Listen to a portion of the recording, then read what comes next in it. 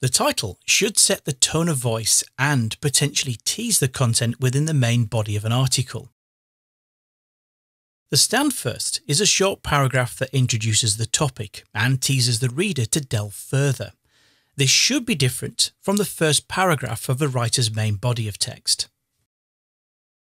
Box outs provide concise information on the topic that should be easy to digest. When images are used in a layout, they'll always need a caption to describe the content and provide credit to a photographer or illustrator. Pull quotes provide an additional opportunity to encourage the reader to read on.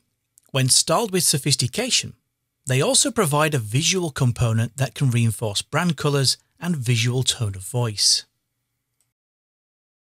Large passages of text are referred to as the body. This is the main thrust of an article, typically set at between 8 and 11 points in size.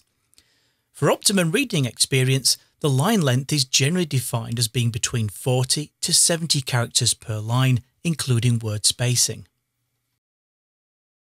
Block quotes are used for direct quotations that run longer than 4 lines and are set apart from the main body of text. They're often indented on both the left and right hand edges and don't feature quotation marks. Footers are often type formatted differently to the main body copy, indicating the end of a section or piece. They can include external references to further reading or a call to action.